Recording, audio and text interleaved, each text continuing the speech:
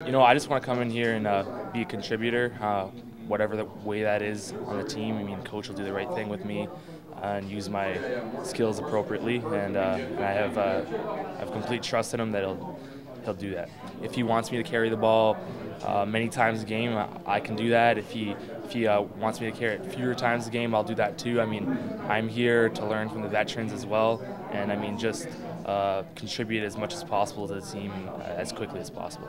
Well, I hope not. I hope that players, our players and spectators and people don't put such high expectations on Tyler that they're disappointed.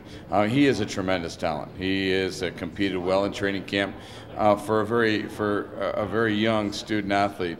He's got some incredible skills, and he's very, very gifted. So I expect, with our offensive line, that they're going to create some opportunities for Tyler, and he's going to have some special games this upcoming year. But sometimes it just doesn't work out. Teams will, concentrate on stopping the run, might open up something somewhere else. But in the big scheme of things, and in the long term, Tyler Varga is going to be an outstanding football player here at Western.